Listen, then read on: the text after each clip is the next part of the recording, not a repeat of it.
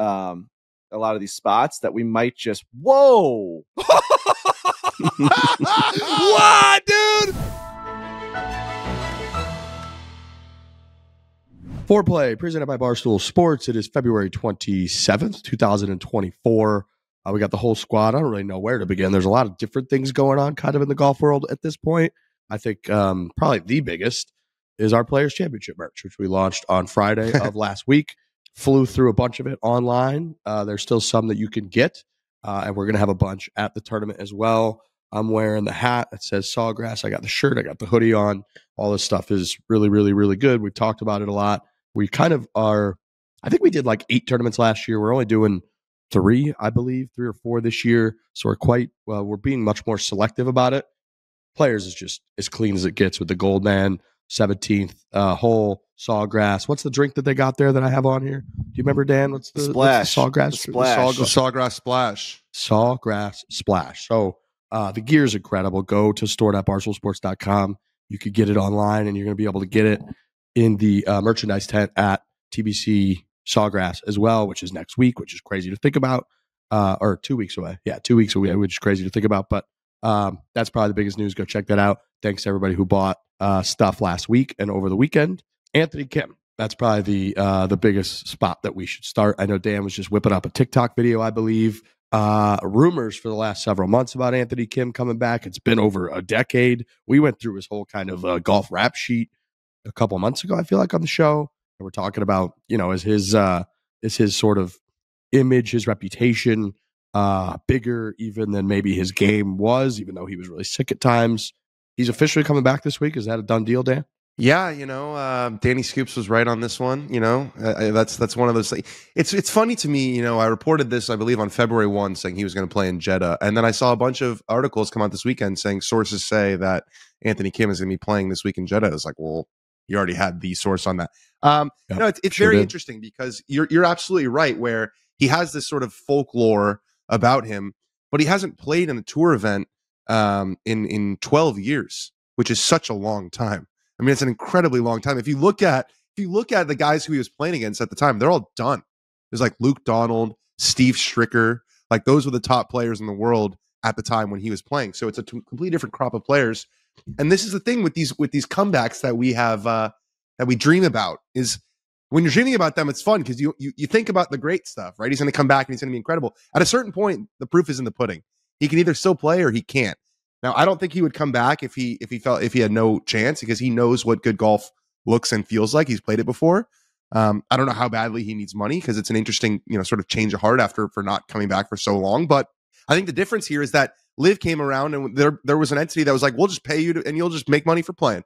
You don't really even have to. With the PGA Tour, it was like, I always got a kick when that first report came out where it was like he's negotiating with the PGA Tour and with Liv Golf. It's like, what is it really to negotiate with the PGA Tour? Like, you have your status, you can try and get sponsors invites on your own, but they can't just throw you into Riviera. They can't just throw you into the Players Championship, where that's exactly what's happening with Liv. So it's a low stakes thing for him. He's definitely getting money just to show up. If he plays well, he'll make a lot more money. He doesn't have to grind through, the Corn Ferry Tour playing in low events. He goes straight to the top. So I'm excited to watch at least the first week. I think if he shoots 76, 76, 76, I think some of the shine wears off quickly.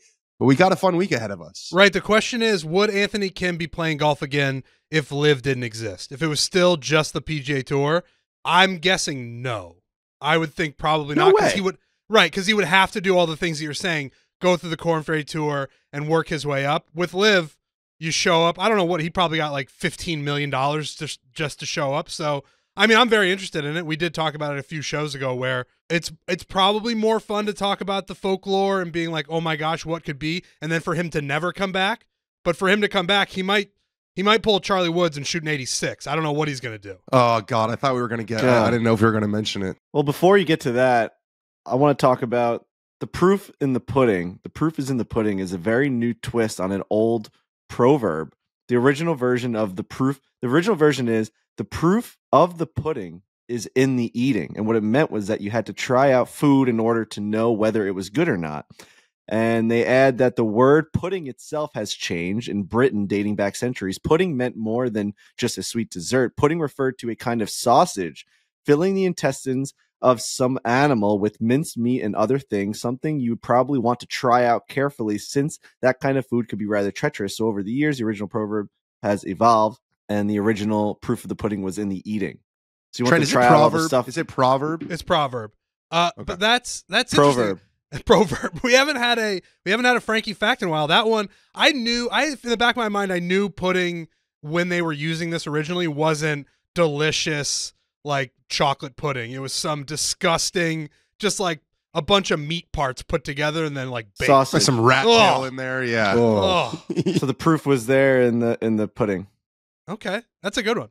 Did you just Google that after I said it? You were curious? No, I knew that. No, I Oh, you knew that one. Nice. You came ready. He was ready to go. That one's been kicking around in his brain. Yeah, the Anthony Kim stuff, I feel like we've been seeing a few videos here and there of his golf swing have popped up from social and whatnot. He looks like he's got the speed. It is nuts to think. I mean, is he like 40 years old now? He's 38, I believe. Yeah, I mean, he's 38 years old, hasn't played a professional golf tournament in 12 years, as you said. So I don't know what the hell to expect out of this guy. It's a no-brainer move from Liv. I mean, if you're spending $1 billion, a couple $1 billion that they've spent, and you're going to spend 15, 20, 30 million on Anthony Kim, whatever the hell it is, this is probably going to get more eyeballs than John Rahm got them, right? I mean, at this point, I think more people are tuning in, at least at first, to be like, holy shit, That's the Anthony other thing Kim's that's going hard to play. That's the other thing that's hard to judge is we are, right in the middle of the AK demographic, right? Like, Oh yeah. high 20s, 30s guys who like remember him and remember when he was playing really well.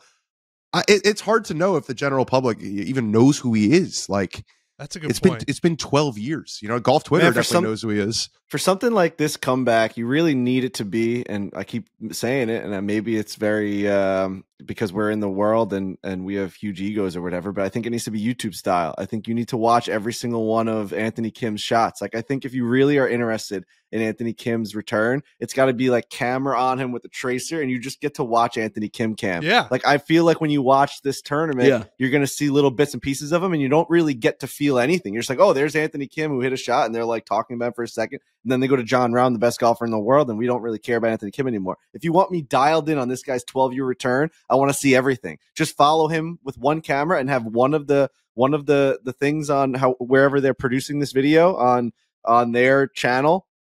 Make sure that that's an Anthony Kim channel. Also, I'm having trouble speaking today.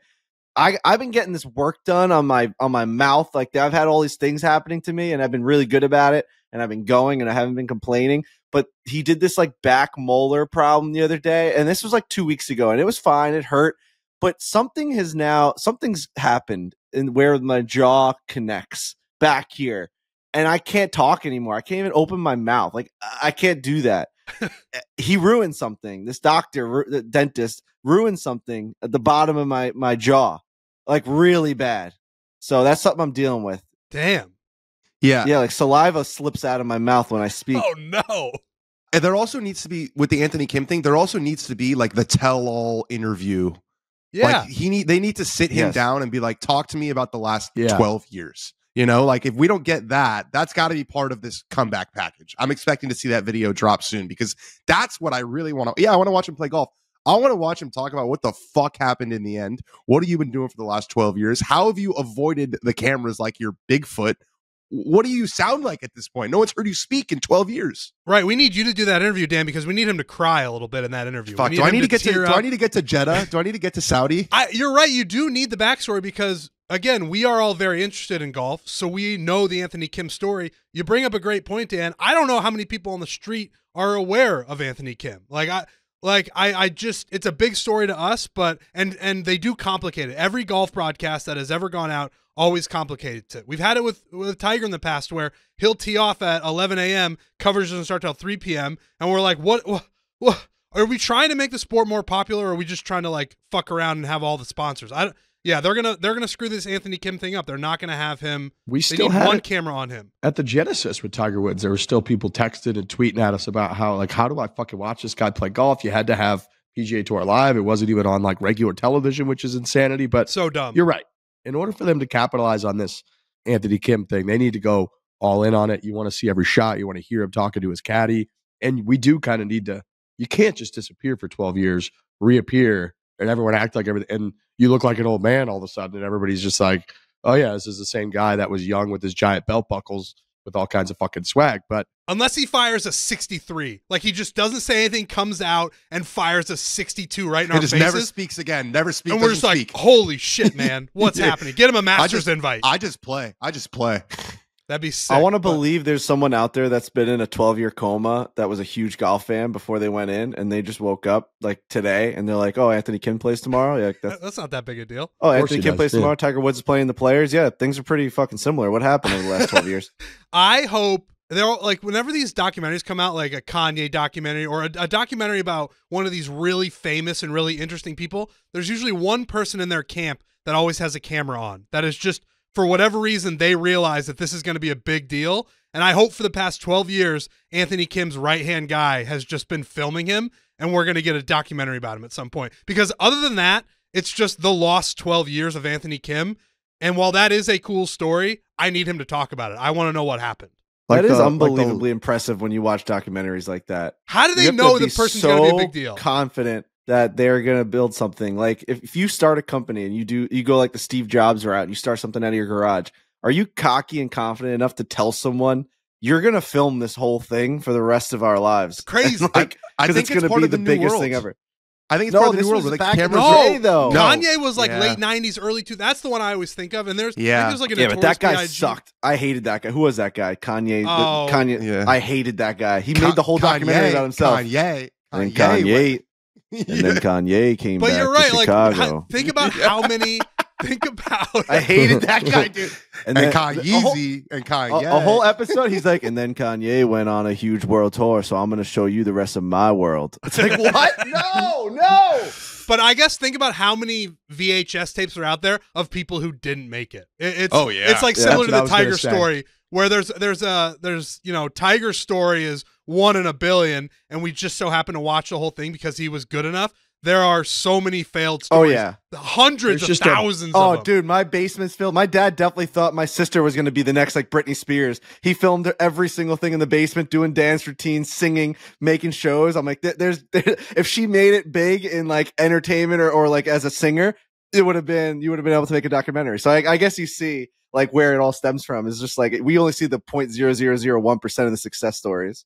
Yeah, like That's every funny. dad in the country has those Taylor Swift videos, except Taylor Swift's yeah. just turned into the biggest celebrity of the fucking planet. Yeah, it'll be fun to watch. Hopefully he plays really well, and then it becomes a big story in the world of golf. do we know what like team he's on or anything, Dan? Is he? So I believe he's not going to be on a team.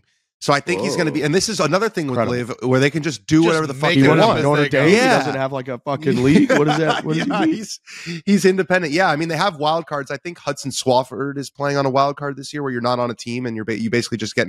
But even last place in these events is like $100,000. So there's money even if he finishes last, in addition to whatever he got to sign up. But yeah, I don't think he's on a team. I don't think he's guaranteed to play all of them the rest of the year. I think it's sort of like a prove it situation. Really hard to compete with a league that makes it up as they go. It's like guerrilla warfare. It's like we thought it was one way. We're gonna walk out there and we're gonna have tournaments and people are gonna have to qualify, and there's a system, and Jake Knapp is a product of that system, which we're gonna talk about. But then there's Liv when they're just like, oh, if Anthony Kim wants to play, he's a wild card. We're like, what's a wild card? And they're like, he can just play. When Peter Malnati got an invite into AT&T, and I got so many messages from tour pros who were fucking irate, being like, they just put this guy in the field because he's on the board. Like, this is basically, every live event is a signature event because it's all the same purse. This is basically them just giving him a spot. And instead of all the other live guys being like, this is ridiculous, we earned our way, they're like, yeah, this is kind of what we signed up for. This is kind of what it is. This is what we're all doing, dude. Welcome. This is pretty cool over here. Yeah.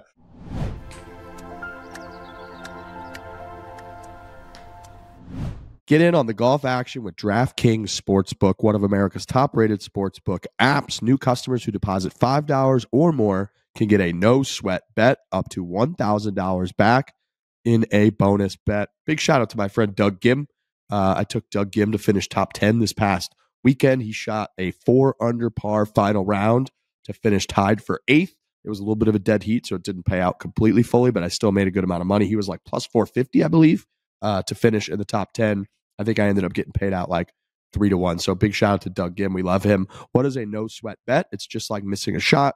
Miss your first shot, you get another opportunity to score with a bonus bet back. It's like a mulligan. You guys know golf. DraftKings, #DK partner. We love DraftKings, don't we, Frankie? We really do, and it's just been fun to be able to explore all the different types of ways to get involved in the game. Obviously, hockey season is full swing right now, and golf is getting there. I'm putting in all my futures now for golf, which is very, very fun, including Tiger Woods and some of those. So make sure you get involved. #DK partner. It's been great. We need Mr. Ice to get a little bit. We need that ice to get a little bit cooler, I think, is what's happening right now. I agree with that. The temperature is starting to rise just a little bit too much. We can't have it warm like that. We need it cold. We need it ice. We need it frozen. So I'm with you. I think he's taking a couple days off. I have a future thanks to the DraftKings Sportsbook. I put a future a little while ago on the Boston Bruins to win the Stanley Cup. I just really like the storyline of what happened with Tampa Bay Lightning a few years ago. They had the best regular season record, President's Cup. They lost in the first round to, I believe, CBJ. Came back, won back-to-back Stanley Cups, and lost in the third. Obviously, the Boston Bruins last year, best regular season record in history, lost in the first round of Florida. I just like that storyline and then coming back and winning the Cup. Point is, DraftKings, you can get all kinds of good action going. Download the DraftKings Sportsbook app now. Use the code FOREPLAY. That's FOREPLAY, one word. New customers can get a no-sweat bet up to $1,000 if your first bet loses. Only on DraftKings Sportsbook with code FOREPLAY. That is DraftKings Sportsbook, code FOREPLAY. The crown is yours.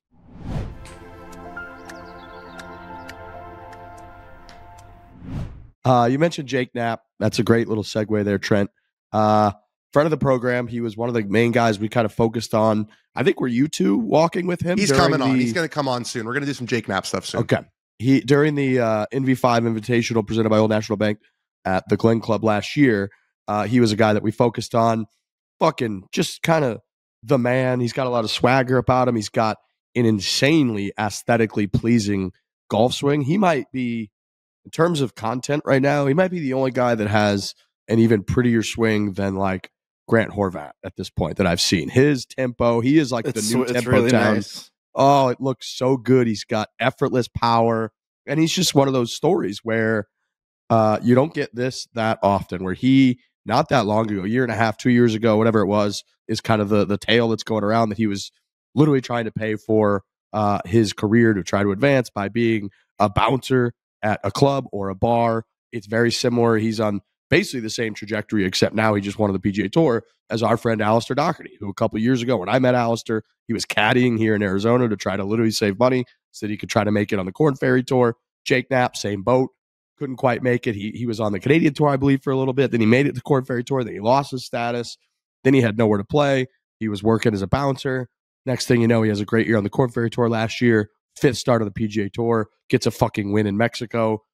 This guy's awesome. He's got swagger. He's great. He's like, you know, when you talk about how you really hope golf can be sustainable on a professional level because maybe we'll make room and give opportunities to like new stars. For whatever reason, he's kind of got that magnetism about him as a golfer that you want to watch and root for. The look, the swag, the swing, the whole deal. So I think him winning is overall very good for the PGA Tour. This might be the start of a new little mini segment called Danny Responds, because basically all of these people are always in my mentions just freaking out at me all the time. I got a big lot of mentions. That's a really good segment name. Danny Responds. There's a lot of people, and I don't like to do it on social media because it gives them juice and it gives them attention, but I'm going to respond to one thing that I saw.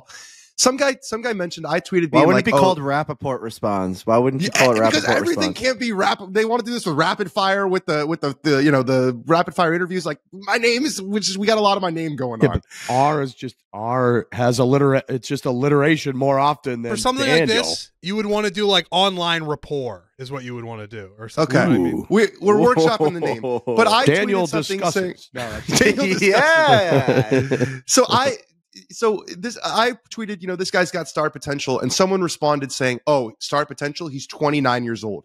Let me say a few things on this. Number one, I'm 29 years old, so this one kind of hit pretty hard.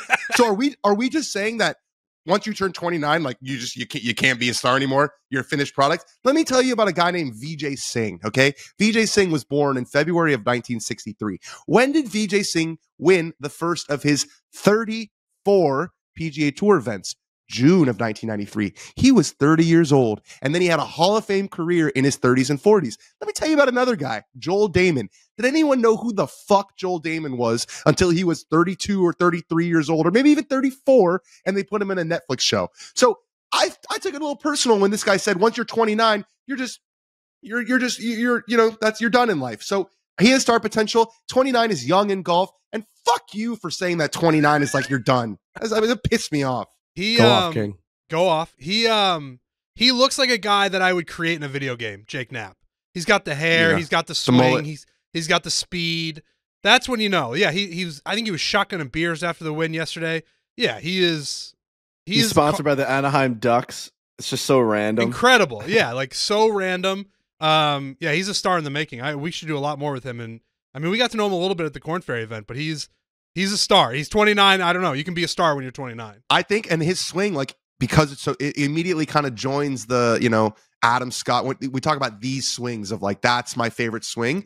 It's like Freddie Couples, but with almost more power, dare I say. Like, you watch this guy swing, and if you watch it in person, when we were all at the NV5 Invitational, it stopped us in our tracks. I remember Frankie being like, watch this guy hit drivers. This is unfucking believable, because it looks like he's hitting half shots and they're 188 ball speed. It's crazy. It looks like he's doing a practice routine, or like some sort of, it looks like a teacher was like, hey, slow your swing down to 20% and let's just see your mechanics. And that's his full swing. And it goes 191 ball speed to 200 ball speed. No problem.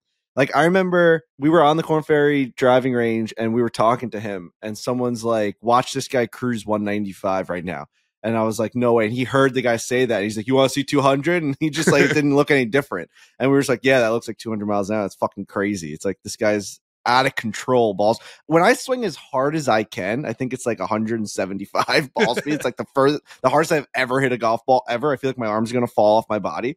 He's cruising the high 190s. And we did follow him, and he was one of the guys who, I mean, we were so nervous that first day at the Corn Ferry event. Like, can we talk to these guys? This means a lot to them. We don't want to fuck up their whole thing by being here. And he was one of the guys who was like, talk to me as much as you want. Like, I'll do interviews. Yeah. I'll do the whole thing. So he's got a very, very bright future with that attitude and with that game, obviously. God, that golf swing is sweet. So he's into everything now, Dan? Everything. He's into the Masters. He's into the other majors. He's into all the designated events. His schedule completely changes. Now he's into, instead of, I'm going to play Honda and then, probably get into players. Now he's into Bay Hill. He's into players. He's into Augusta. So, and this is one of the things that the tour will say is like, yeah, we created these designated events, but we left the spots open for a guy like this to get really hot and to play his way into it and to become one of these new stars. And it can happen fast. You just got to go out there and earn it. Shout out to Smiley Kaufman on his podcast. He had Jake Knapp on pre this tournament and was like, what tournaments are you playing this year? Are you playing in Mexico? And Jake Knapp's like, yeah, I am. And Smiley lit up. He's like, brother, send it there. He goes like, that's your golf course. And then Jake basically was like, yeah, I looked at all the golf courses where guys who won were similar to me. And he's like, I saw Tony Finau like dominated in Mexico. And I'm just going to go there and do the same thing. I don't really have to hit it straight. I just have to hit it far. And Smiley was like, yeah, guys are going to have 4, 5, 6 irons into par 4s. And you're going to have like an 8 or 9 iron. You're just going to win. It was like it's a really cool clip of Smiley being like, that's it. Yeah. That golf course is a field. He hit 2 fairways the whole final round. That's a crazy stat. I saw Justin Ray tweet his first guy to win in like 30 years hitting 2 or less fairways in the final round. Oh, but I guess when you're fine at 320, you can afford. What's his name is fairways. Coming over that. My psycho. Fawcett. Scott Fawcett. Scott Fawcett's my like, psycho. He's gonna love that description. He's a psycho, but he's our psycho. He's our psycho. Yeah. I mean, I don't stand for any of this stuff. If he gets into like a massive fight on Twitter, I do not stand for him. But he did a great video with me with his decade golf stuff, but I think he loves that shit. He's like, who gives a fuck where it's going? Send it as far as you can and gain as much yardage as you possibly can. Bryson won a major doing that. It worked. Very funny to hear that, because I was texting with a PGA Tour player on Thursday who was like, this is the worst course we play all year. I fucking hate this golf course. And he actually ended up playing pretty well. But I think the reason is because if you're one of those guys that likes tough golf courses where you got to hit fairways, this fucking ain't it. And Jake Knapp went out there and ripped it up. So unreal for him that his whole schedule changes. He's been playing in all the tournaments. Wild to think, like we just mentioned the Masters. Like the Masters is coming up in a little over a month. We've got the Players Championship in 2 weeks, we're going to be at the Players Championship. Maybe a Tiger Woods will be there. Speaking of Tiger Woods, Trent mentioned it earlier. Charlie Woods came out, broke 90. My guy, my king. Really, truly. I tweeted, I was like, I would Spin kill zone. for that scorecard. Even the 12 on 7, I would take it. Years we've been grinding, doing a whole series about breaking 90. Charlie Woods comes out, first attempt, bang, no problem whatsoever. So impressive stuff from Charlie Woods. There were reports that he was getting heckled by this gallery of like 50 people. I'm seeing some stuff that he was just asked to sign autographs during the round, which is obviously annoying. But that overall, if he's actually out there getting heckled, he's 15 years old, absolutely preposterous. But look, if you're going to sign up, you're going to be Tiger Woods' son. You're going to go out there. People are going to focus on what you shoot. So I saw some comments being like, this is creepy and cringy that anybody's put. He tried to qualify for a professional event, so people were going to respond to it. He had a 12 on a hole. That's just going to make it tough. So if you just take that 12 away, he shot like 78, 79, not that bad. So look, he's 15. He's trying to get out there, trying to get the reps in, as you can imagine. But yeah, that was kind of a stunning number when I saw that number come across my radar. Those people who are saying, "I'll leave him," like I get the sense that he could get his PGA Tour card and miss a cut, and then people would tweet about it. They're like, let this guy become a professional golfer. Like, let him do his thing. He's stepping into the spotlight. I am curious because they had cameras in the parking lot when he showed up, which were like PGA Tour cameras. This was not like some guy showed up and shot it on his personal camera. This was the PGA Tour sent a camera crew. Tiger is like, by all accounts, one of the guys who's running the PGA Tour. Do you think he like knows this and is cool with it, or do you think he's like going to say to them, "Hey, like let go of my son a little bit"? Did they do you capture think anything? I didn't see any footage. Yeah, there was footage of him getting to the golf course, like walking. Yeah, he was like the first guy arriving. I remember that. And his first swing, he twirled the fuck out of his first drive. Oh yeah, yeah. So I'm curious, like what Tiger thinks about the whole thing, and I would love to see. I saw some of these comments too, and I agree. Like I would pay money to see what Tiger's conversation with him was like after he shot 86. What does Tiger Woods say to his son after that? Is he saying you got to learn from this? Is like what's he like in that role? We don't really know. It's got to be a little bit of humble pie for Charlie. I mean, he's been on quite the run as like a 12-year-old to 15-year-old in terms of golf. He has sort of the fast lane pass to success of golf just based off of his name and his teacher and his dad. And then all of a sudden you come out and you're all on your own and you really don't have any of the stuff that like the aura around you to really save like your name and your game. And you shoot an 86. It's got to be a little bit of like, oh shit. All right. This is like how the real world works. Like I have to actually get the ball in the hole, and like guys out here are really fucking good. And I'm sure that's actually probably better off for his career and what he's trying to aspire to do, to go out there and kind of like get humbled a little bit in the game. I mean, an 86 is going to stick with him for a long time. He did not want to shoot an 86, regardless of what he shot on that one hole. No way. There was probably one tournament director who wanted to give him an invite and saw the 86 and was like, "Damn it, I can't really get away with it now."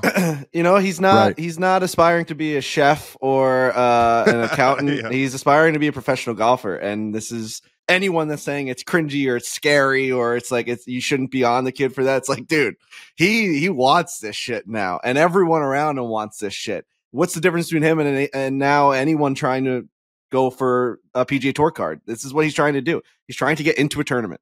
Him playing in a qualifier is kind of the step out moment for me. Like those other tournaments, and the PNC is different. The Nota Begay Invitationals, whatever they're called, those are different. This one where it's like, all right, man, you're going to try to qualify for a PGA Tour event. The eyeballs are going to be there. If you make it 12 and shoot an 86, people are going to talk about it. Like you're out there. It's not a scramble with your dad anymore. It's not, it's like your ball in the hole, as we know, is a totally different game. Tournament golf, completely different game. Look, I think it's just inevitable, and I hope that Charlie Woods' professional golf career pans out. I hope he and Tiger are like playing in the Masters together. It'd be incredible. He is just going to end up being a massive YouTube golf star. That's just what it's going to be. He's got the name. Huge. He's Charlie fucking Woods. He's got the aesthetically pleasing swing. He's got the mannerisms of Tiger Woods, and by all accounts, he is a fan of that kind of stuff. He loves that world. He loves YouTube golf.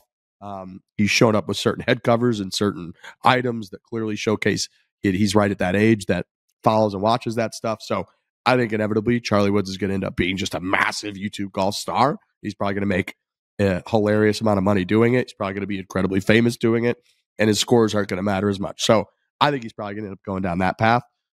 But yeah, probably not the worst thing for him to have a little bit of humble pie. I think the 86 I think it'll be good for him. It goes one of two ways, right? Either that's a kick in the ass, and it's like, all right, I got to this game's hard. My dad at points made it look really easy, and I thought, I can be young and just as good as him. Or he's just like, all right, maybe I'm not made for this, and I'm just going to be a YouTube golfer. This is a pivotal point in Charlie Woods' very, very young career. Well, it depends on where his game is truly at. Like, if he is out there expecting to shoot a 66 and qualify for a PGA Tour event, this is just a disastrous setback in his game. But if he's like not quite there yet and he needs that extra push, this will be good for him. Yeah. Like this will teach him a lot. Like, it's going to be, either way, it's going to teach him a lot. But yeah, I'm excited to see where it goes. I'm not like down on Charlie Woods. It's one bad round of golf. Everyone has right. He had one bad hole. I don't know what happened on that hole. Did he just keep just hitting it out of bounds and just reloading? Really all it takes is 3 OB balls, and then you just make a bogey from there or whatever. Yeah. Those Florida courses, we've all played some of them where it's houses left, water right, and right. You just pull 3 and you're hitting fucking 6 off the tee. You're like, all right, now I just make a 6 off here and it's just a 12. It's it's not that big of a deal. But when you're playing that card game, riding the bus and you just can't get off it, that's the exact you're standing on that tee. You're just like, I can't hit one and play, guys. I don't know what the fuck you want me to do. I think maybe the most fascinating conversation for any golf nut you could possibly listen to would be that car ride home with Tiger and Charlie after that 86. What does Tiger Woods try to learn from Charlie in terms of he's like, all right, what were you feeling differently once you got on the tee, once you made that first double, once your first swing went haywire? Talk to me. What were you thinking? Tiger trying to, talk Charlie through, hey, I know on the range, I know back home at Medalist, when you're shooting 69, 70, that, you've got these feels and these feels. What were you feeling out there that was completely different? And then Tiger's able to impart the kind of wisdom being like, yep, I totally know what you mean. That conversation would be fucking incredible to hear Tiger talking through Charlie after an 86. So yeah, hopefully he rebounds. Hopefully he learns from this. And hopefully the Charlie Woods thing continues because it's just fun to watch. Speaking of Masters invites, I saw a quick little article about our friend Angel Cabrera. Still, I believe last week he got into the Champions Tour event, been invited to a Corn Fair Tour event, but the Masters still has him listed as past champions not playing. I saw that, I believe the Champions Tour director came on and said, look, he's done his time in prison. We believe everybody kind of deserves a chance once they've done what they're required to do. And we're happy to welcome him back out here. Do you think there's any chance Angel Cabrera plays in the Masters ever again? I do, yeah. I saw he almost won a tournament back home in Argentina. Angel Cabrera, you want to talk about interesting careers. This guy won the Masters. He beat Tiger Woods at Oakmont down the stretch. He lost in the playoff in another Masters. Yeah, ripping darts to Adam Scott. Johnny Miller got in trouble, if you guys remember this, because he was saying on national television, where there are a lot of children watching, he was like, oh, he's smoking them cigarettes. Those are good for the nerves coming up 18. It was basically like a Marlboro advertisement. I think he will play again. I think, look, he went in jail. He probably had 3 years of staring against a fucking wall. And I'm sure going back to Augusta National and playing golf sounds pretty damn good for him. I don't see why he wouldn't. If they're letting him do it, he's going to do it. That would be my guess. Speaking of staring at a wall, you see fucking Chris Klemmer, our coworker, is going to be in solitary confinement. I think the first week of March. He's just going to sit in a room from Monday to Friday. Why? What happened? Just, content, baby. Views, baby. That's insane. That's the most views over everything thing I've heard in a long time. They just put you in a room Monday to Friday. Yeah. Is he eating? I guess he's eating. I don't know. From what I can understand, he is. I don't know if he's. They'll probably give him food, but he's going to have challenges where he can win items throughout the. He can stream. win light. What can he win? I don't know. What in a little box of a room in the office. In the office downstairs, we have that studio office in the New York City location. Yep. And it's just going to be probably the size of this room, for a week, from Monday to Friday. When you get to Wednesday and you got 2 more days, what do you do with yourself? God bless the people that have to be on the back end of that stream too. Whoever. I mean, I know it's going to be a rotating cast, but my God. What was the Mr. Beast? The guy stayed in a grocery store or something for 40 days. I think he's still in there. I think he's still there. Mr. Beast he said something there's a guy, he's doing an interview and he was like, there's a guy somewhere in the country in the middle of an abandoned but full grocery store that I said would get $10,000 a day for as many days as he can stay in there.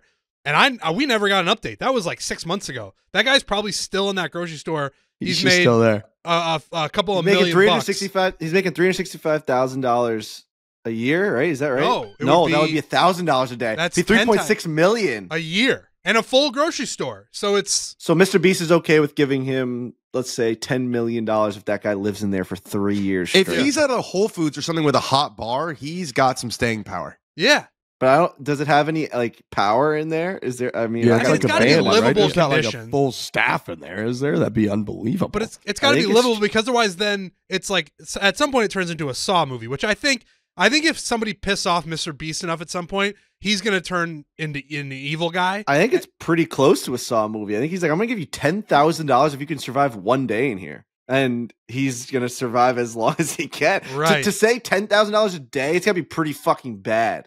Yeah, it must be fucking terrible in there. And just like a week, it's like I got $70,000 and I gotta get out of here. That's how bad it is. But it can't be that bad because if it crosses over, isn't it then illegal? Like if the conditions are too bad, you can't just. You're not forcing I'm someone. Sure, obviously. Mr. Beast has quite the legal team. That's like, I'm listen, sure you're setting yourself up for this. I gotta go watch this video. That's why he gets 100,000 million views an episode because he's so fucking good at this. I really think this is where the internet's going, and Jerry After Dark has really tapped into this. And then the free throw contest, and now whatever Mr. Beast is doing in his House of Horrors, just like continuous live streams of people doing crazy shit. Like I think that's where it's. Right, I think that's like where it's all going because it gets so many views. People are so interested. It's really that's kind of where it's all going. I think.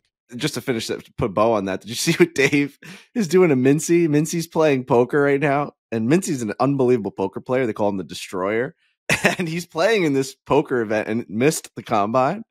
And Dave, while Mintzy's leading this poker tournament, and the total winnings could be $120,000, and he's leading it with like 15 players left. Right, the minimum cash at this point has to be $20,000, $30,000, $40,000 at this point.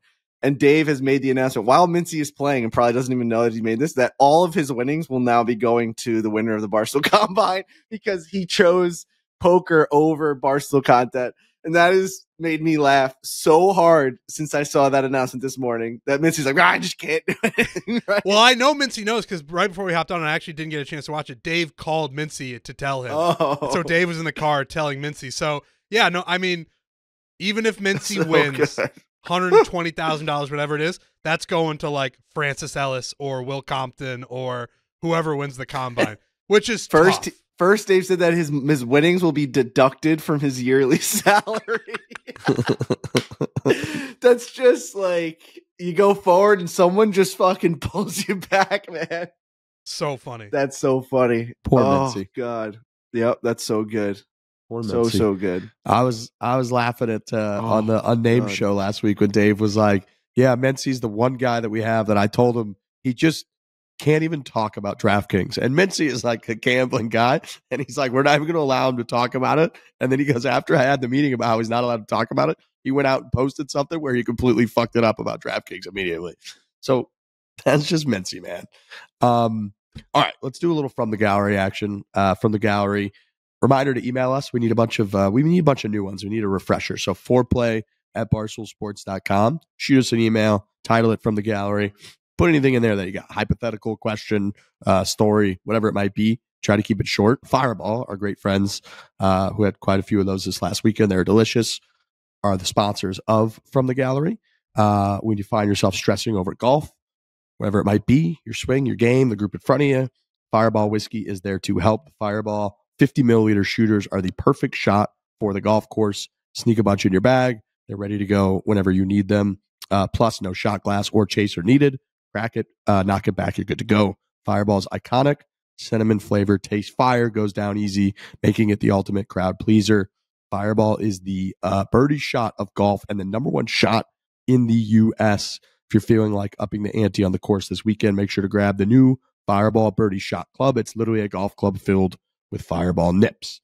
First one from Josh says, is it possible for the PGA Tour to somehow acquire the rights to a major? Could they become partners or something with the PGA of America? Could they somehow grab hold of one of the big four events each year. Could Liv potentially do the same thing? For that matter, is it possible for anybody to buy a major championship?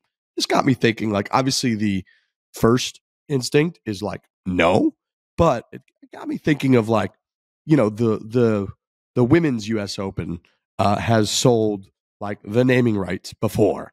And the women's major championships have sold the naming rights, where they're not named just the Open Championship. It's named like the whatever it is. Is it like the Omega Women's Open or something like that? Yeah, I think there's like the AIG Women's Open, yeah, Craft that's Nabisco for a long AIG time, yeah, or something like that. And so it got me thinking, like, what if Liv did go to, I don't know, the US Open or the PGA and say, you know, we'll give you guys $100 million to have a 10-year naming rights and some like affiliation with the PGA, where it became like the Liv Golf PGA Championship or something like that. What if they offered them such a deal that those events just couldn't fucking say no to it? Yeah, there was back in the day, the PGA Tour, I believe the story goes, they had a chance to buy the Ryder Cup and they opted for like to build up the Players Championship instead. Oh. So there was a chance. We love the Players Championship. Yeah, got the fucking gear on right now. Go buy 'em. Jesus Christ. There was a chance a long time ago for that to happen. It's interesting because apart from the Masters, you know, the three entities that run the majors for the men, so the USGA, the PGA of America, and the R&A, that's how they fund their whole operation. Is these tournaments, and they've kept them a certain way, brandless for a while. They do sell, like, you know, there's obviously a ton of corporate sponsorships on the advertising side, and then the hospitality tents, but there has not been a major that has sold its name just yet. And that's been kind of one of the differentiating factors of the majors, is like they're not the Wells Fargo Championship. There, I don't really know the answer. I guess everything has a price, right? There's no like rule against it, so to speak. Someday they will. Feels like the PGA Championship is ripe to be bought. You know, if you're looking to make a splash, like if it were the PGA Championship presented by Liv, that people are like, holy shit, man. And they get broken off like $100 million. The other ones, they feel like they got enough juice that they don't need it. Not even that the PGA Championship needs it, but if it were looking for headlines and a boost, being sponsored by one of the tours would be pretty incredible. The PIF PGA Championship has a decent ring to it. It's not bad. No, I know that, like the US Open, and talking with the USGA over the years, the USGA has been offered, There it goes. Naming rights, like offerings worth, tens of millions of dollars before. They obviously haven't considered it, but it is wild to think about the fact that pretty much every tournament except the majors, the players have sold the naming rights to the event. The Memorial Tournament sticks out, where it's still called the Memorial, but it's like the Memorial presented by Workday is kind of what, whatever it's been. And you got to think, with how commercialized everything is, you got to think with how much money everybody's demanding at this point. At some point, one of these majors, I think, will cave and give some sort of naming rights to somebody. And how much would the general public even notice?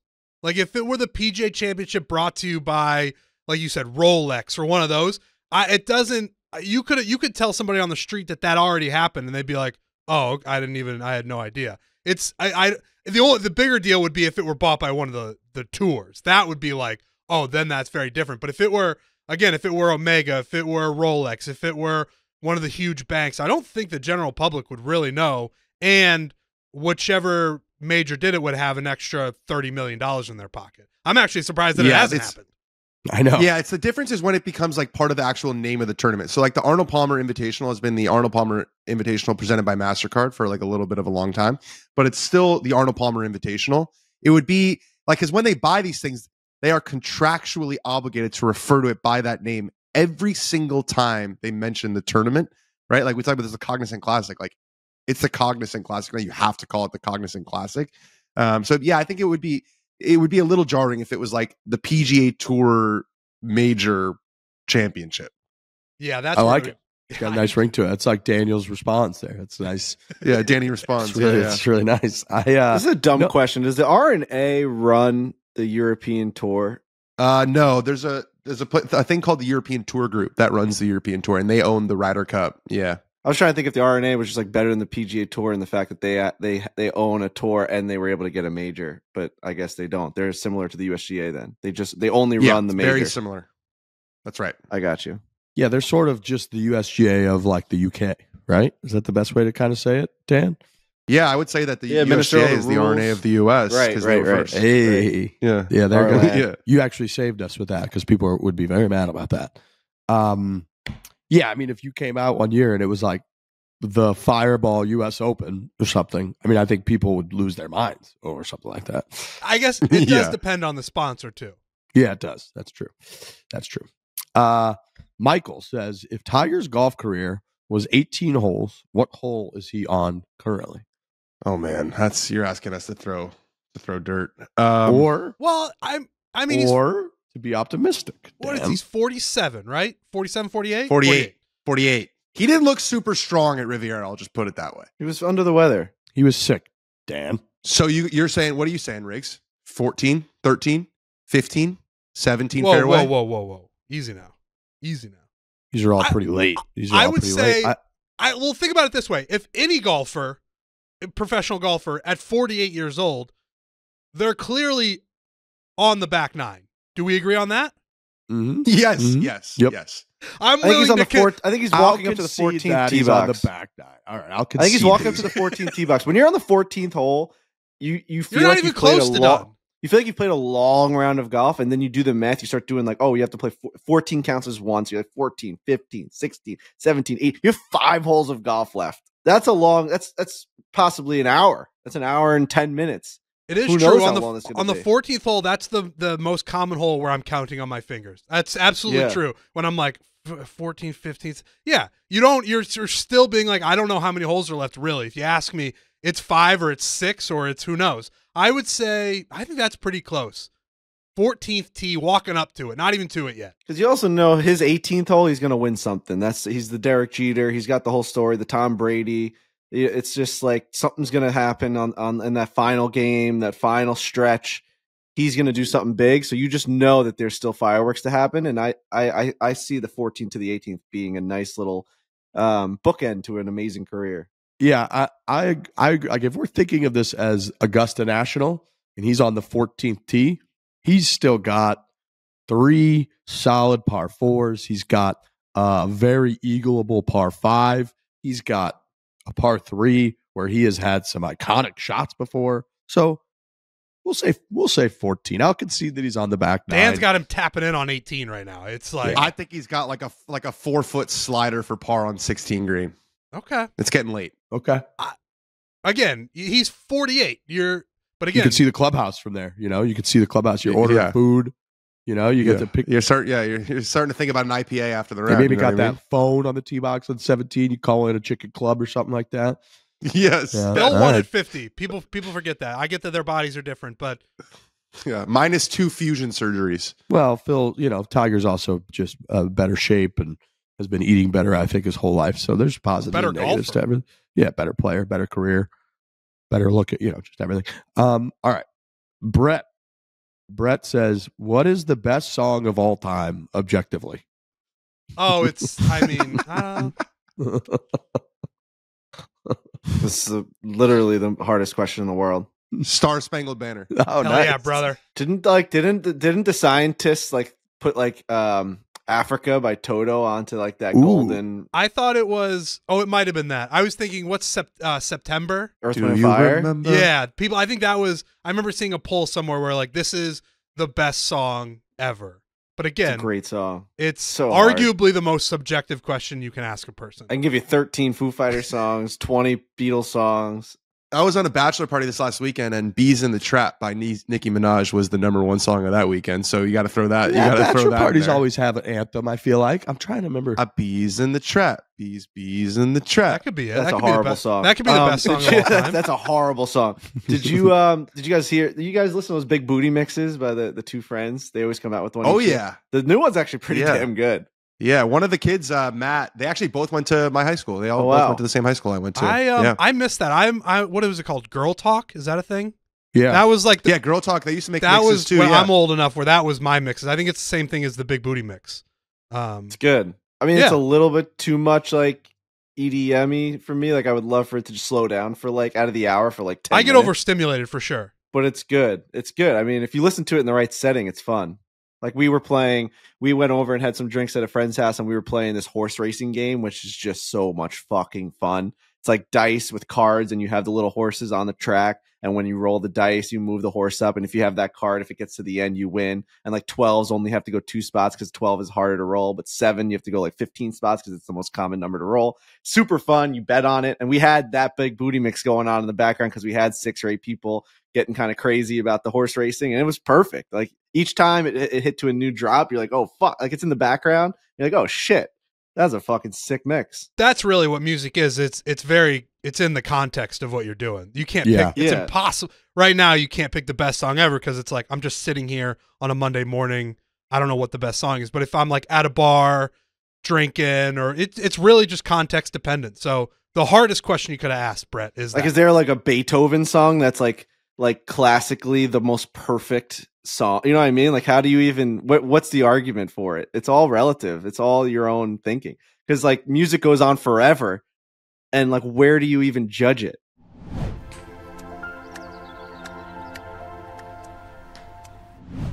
The hottest drops in golf gear that sells out in just minutes. We are talking about Swag Golf. They got head covers, putters, accessories, apparel. We went during the Phoenix Open, hung out with the Swag Golf guys. These head covers that they drop, they sell out literally in seconds, in minutes. I got like an Anchorman one for my putter. That's incredibly cool. They got thousands, like literally thousands of threads, I guess they're called. They sew thousands of threads. I think one of them, they said 200,000 threads sewed into just like one head cover. So the amount of detail these guys put into this stuff, it's hot in the streets. It's unique. It's what's cool about golf nowadays. They're made in the USA, curated collections based on PGA events and all kinds of cool stuff going on. So Swag Golf, you got to get involved with Swag Golf. Yeah, their stuff's unbelievably cool. We got a bunch of it when we were in Scottsdale, and I the colors pop, and it's one of those conversational pieces that, like, when you have something cool like that on your bag, you have a conversation about it with your partner or with the person that's in your cart. They're like, what the hell is that thing? You tell them it's a Swag Golf head cover. It gets you a long way. It starts you off on a really good foot for the day. Dude, they got a Duck Hunter cartridge, like old school Nintendo cartridge, driver head cover, and a little ball marker that I got. I didn't even know they made those, and they're unbelievably sick. So make sure that you visit swaggolf.com or follow at Swag Golf Co. on all socials to be in the loop on the latest drops. So make sure you're doing both of those things. Swaggolf.com, follow at Swag Golf Co. You're going to see the stuff. You don't follow them already, you're going to see the stuff. That's what social's cool for. That's what Instagram's cool for. You can see the pictures and videos of all their new stuff. Their next drop is happening on February 29th at 12 p.m. Central. You do not want to miss out. That's February 29th, 12 p.m. Central. Visit swaggolf.com. Make sure you follow at Swag Golf Co. on all socials.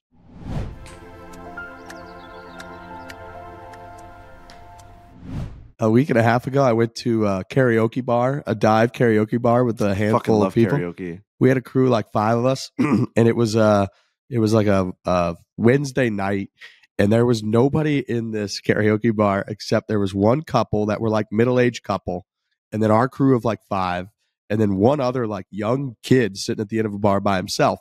And our crew would go up and do like 2 or 3 songs in a row, and it was like Sheryl Crow and like that kind of stuff. And then this middle-aged couple were just doing like aggressive gothic, like negative songs. Wow. And like the woman was a horrible singer, but she was super into it. So it would be all boppy, like Sheryl Crow-y type stuff. And then every 4 or 5 songs, she would get up there and be like, and death, and like, oh my God, shit, like Black Sabbath. It was the like funniest shit I've ever seen. The wedding singer song, "Somebody Kill Me, Please." We were thinking, great movie, by the way. Fuck. Oh, really good. We were equating it to like when he in Forgetting Sarah Marshall, where he does like the Dracula song. Yeah. Oh yeah, and that's kind of like what it felt like up there. But it was wild. I like when I prefer when people are bad at karaoke. You'll see those videos that'll go out where people are like way too good, and it's like you're just trying to show off now. I need you to be right in the middle. I mean, you can be really, really bad, but there's a ceiling to it where if you're too good, it's like, all right, we get it. Like you decided I was going to come to this karaoke bar and I was going to impress people. I need like drunk people who are horrible. That's Depends the on best what you're karaoke. I think you need a couple. You need a little bit of each in the crew, though. You need someone to go up there and blow the fucking doors off the place, and you're like, "Holy shit, that was unbelievable!" Because everyone's singing with that person, and it's very exciting. And then you have the people that just can't get up there, and you want it to be over. You're like, it's like watching bad comedy. It's like I just need this to be over now. And then the majority of the night needs to just be the people having fun that like just get through the song. But I think you need all three tiers. I fucking love karaoke, man. I think it's so much fucking fun. I'm lukewarm on it because I get embarrassed. But me too. Didn't your dad get you like a karaoke machine or something as a housewarming gift? Well, yeah. I mean, this is exposing a little bit too much, but like I sing karaoke to myself like probably like 3 times a week. Is What are that you the saying weirdest now? thing you guys have What do ever you mean? heard? What are you talking about? Just to get some voice practice. Frankie, Or what what? are you talking about? All right, so we have this huge karaoke machine, right? And from time to time, like if we have a party, I'll take it out. And it's the first thing my dad got for this house. Not a speck We of didn't have dust any on this furniture. thing. You use this thing a lot? Yeah. So when we have a party, we'll have it out. And the last time we had a party was my dad's 65th birthday. I have not put it back since. I've left it in the corner that it was out in. And this is January 16th. So this has been quite a while now, right? Month and a half. Month and a half of this thing being out Long like time. in the dining room in the corner. And I'll go up there now over the last month and a half. If I'm like bored or something, or if we're not traveling and I have like an hour or two and Hannah's not home yet, I'll fucking turn that thing on and I'll start singing. And I've done that 13 times, 14 times. I mean, Listen, man. my It's a good way to kill time. My thought process was like, all right, I want to sing a song or I want to listen to a song. Why wouldn't I just sing along with the words up there? And it's got the backup singers. It's fucking electric. It's so much fun. What you do in the privacy of your own home is your business. Yeah, My friend. As long as you don't come after my kids, trying to get them to sing karaoke, then you're And fine. you also have Listen, the argument man. that you're in pop punk, you're in a band, and you do the Practice. vocals sometimes. You're keeping the vocal cords warm. Yeah. You could be doing way worse things Definitely. alone in free your time. home. And you Yeah. still might be, Right. but this one's not so bad. Right. My go-to first song that I sing is Peaceful Easy Feeling by the Eagles. That's a good warm up. Peaceful. Didn't Yeah. your go-to song used to be Yeah. You Can Have the Crown by Sturgill? I love that song. That's usually a good bar song because people don't really know it, but it gets the people going because it's quick and I know every single word and I can like nail it. Yeah, we don't have to keep talking about this, but yeah. I got a little mini announcement to make. Okay. Oh, We Danny the announcement. new Netflix. Danny announcement. Danny announces the new Full Swing trailer just came out. I'm gonna go out and say this because I think the embargo finished this morning for features. Foreplay makes an appearance. Wow. ooh. Clap it up. There's a little bit of foreplay in episode 3. So Massive. everyone needs to watch episode That's 3, huge. if not anything else. That's We're- really Do we get big. to add that to our IMDb page now? That's an interesting question. It's an interesting question. Yeah, I think so. I mean, you're in the show, so they say foreplay. There's a Do couple we get a really credit nice at shots the of end? Riggs' face. Is our name at the end? No, but it does say foreplay on the screen, like very clearly That's kinda when nice. That's when really when we're nice. on screen. Yeah, it doesn't say Barstool, but it says foreplay. Okay, we'll take it. People we'll take see it, us, they so. think Barstool. I'm guessing. I would hope that is the case. We're all wearing Barstool Yeah. gear. I so. need to make an IMDb page. I've been on a couple shows now. Me I was too. on Yeah, I was on a full episode of Bar Rescue. I was a character on it. I have to be. That has to be Yeah. worth a credit. I agree. I think you should do it. It's They like user generated. I think like Wikipedia. I think you can. Just I can do just it, yeah. do it. I don't want to do it myself. I don't know. I'd rather type in my name and have it Oh, I pop mean, up. Someone come is on, listening. Bronzy. Someone is I listening. know you want to do that yourself. Bronzy. Put yourself I'd on never there. even thought of that. We have a couple things on there. I was on The Bachelor. Like, let's get our Yeah. IMDb pages going. All right, if someone wants to do that for us. Please do.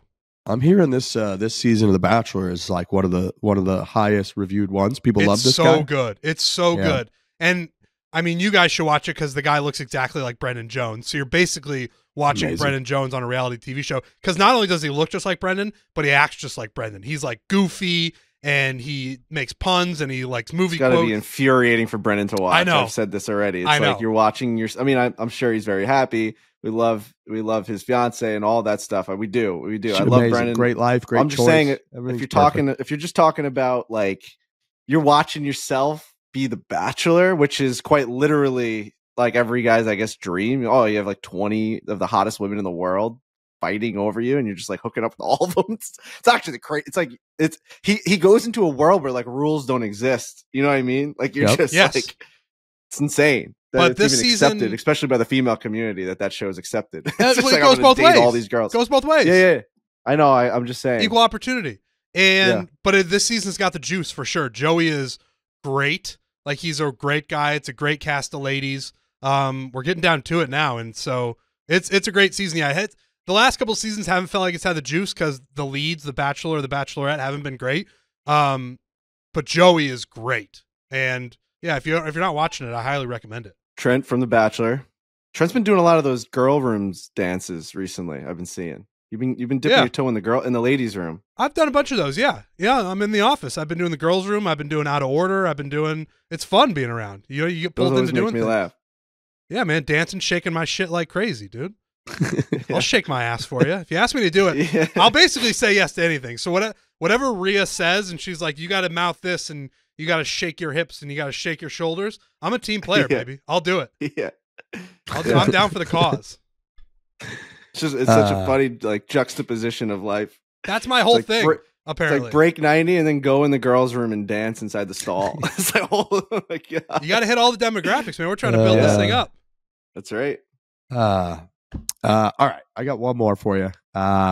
Greg says, "What's better, an 11 under on a par 70 for a 59, or a 12 under on a par 72 for a 60?" 59. I mean. Yeah, that's golf's golden number. Yeah, it seems the reason it is that is because it would appear that people. I mean, there's definitely a percentage of the golf community that cares, but largely people don't care. You shoot a 59, you got a 59. Par 72, par 70. Largely, I don't think people are nitpicking. Again, there are people who will, but I think if you shoot a 59, people are like, that guy shot a 59. I'm not going to look into it. I personally think scoring on a par 70 course is more difficult than a 72. I think you're taking away a par 5, which for me is way easier for my game, where I can just like send it out there. I can make a mistake. I can make one mistake on a par 5 and still walk away with a par, or maybe even a birdie. Like you can shank a shot on a par 5 and still be in play. Par 4, it's done. Par 3, you're dead. One of the weirder stats is that Tiger Woods never shot 60 in a tour event. Only 61 is his low. Wow. I feel like, is that because he plays the hardest courses? Is that a part of it, you think? Probably, yeah. I mean, he shot 61 at FedEx Cup events. It wasn't, right. So you're right. He wasn't playing a lot of Sanderson Classic. That's a hard golf course, actually. Yeah, it is. I'm excited. That's this week, isn't it? Yeah, it is. The Cognizant, baby. They're back. Yeah. Cognizant Classic. What would Tiger Woods shoot at TPC Deer Run? He's been there. 0. He's been there. We can look it up. Has he? He's played there? Yeah, I think so. I don't. Yeah, when he was like 21, really right? They got the infrastructure for him to play there, coming to town, and the whole. It was a little earlier, I think. I don't know if. Yeah. I'd have to look it up, but. All right, everyone. Well, I think that's pretty much all that I got. I've got something to plug here. I got something to plug real quick. So we talk about pickleball a lot, and I want to say that if you made it this far in the show and you are a pickleball player, to listen up. The launch went great. We've sold out a couple of the cities. Chicago's going to be a massive one. That'll be huge. We got a lot of people coming to that. We found females. So women, we're still getting there. So here's the thing. Here's the decision we have to make. We have so many guys and dudes on the waiting list for a lot of these spots that we might just. Whoa! What's happening? Am I on drugs? What the hell's going on with Trent? I'm throwing this. Why is that doing that? Bro, I did this, and I did the rock and roll thing, and I put me at a concert. That's an automatic. Hold on, that's the new Apple update. What, dude? Do it, Frankie. It's just me. Nope. Wait, put your thumbs up, because there's the one.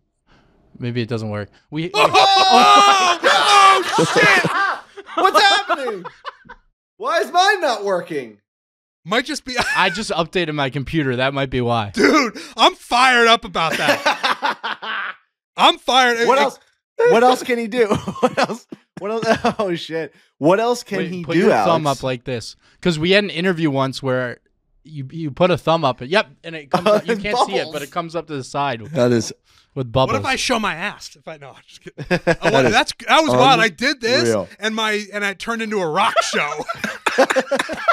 It's back. I'm not gonna lie. I legit thought I was having an aneurysm. Like I thought, Like, can they see this too, or is it just me? Wow. I was like, I couldn't even process what was People happening. who are We've listening done are like, 1,000 shows. What is going on? People listening. Trent Better Yeah. show up in the recording. Put his it hands up fucking and turned into a laser show for anybody that's just listening. Now I It was want one that of those audio. like on Snapchat where it says like open up your mouth and like a monkey will come out of it. It was like one of those crazy things.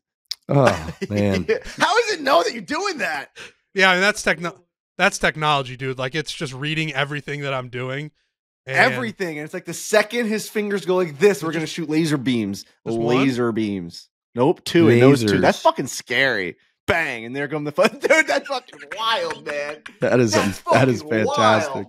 wild. Man, what about this? Wait, do a heart like this. Peace. Whoa!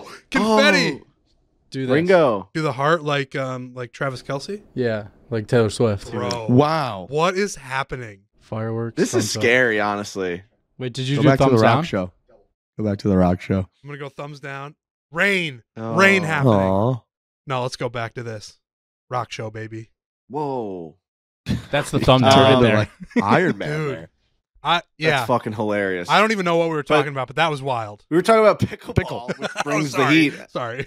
No. What I was saying is that we have so many players that are on the wait list for the men's that we might move around some of the divisions so that we can release a lot of those off the wait list and maybe That's a good idea. knock down some of the women's divisions or whatever. But for Jacksonville, show up. I want you guys to fill this thing up. You're one of the only cities that we can't get these mixed doubles and women's doubles, and we're coming there. We're gonna have a full week. We've got a golf event that's sold out in one day. We've got players merch on site. We're gonna have all of us in Jacksonville going crazy. I think a couple of the golfers are gonna maybe come over and watch some of the pickleball because it's on the Tuesday of the players, which they're pumped up about. So make sure you go to barstool-pickleball.com, find your partner. If you do play mixed doubles in the Jacksonville area, make sure you're signing up. We have a lot of people waiting to get into this thing. I don't want to have to cut out groups. So this is my final push this week to make sure that we can get the females involved in pickleball. Come on. Go, ladies. Get involved. All right. I think that's all we got. We got Nelly Corda, One Club video coming out Wednesday.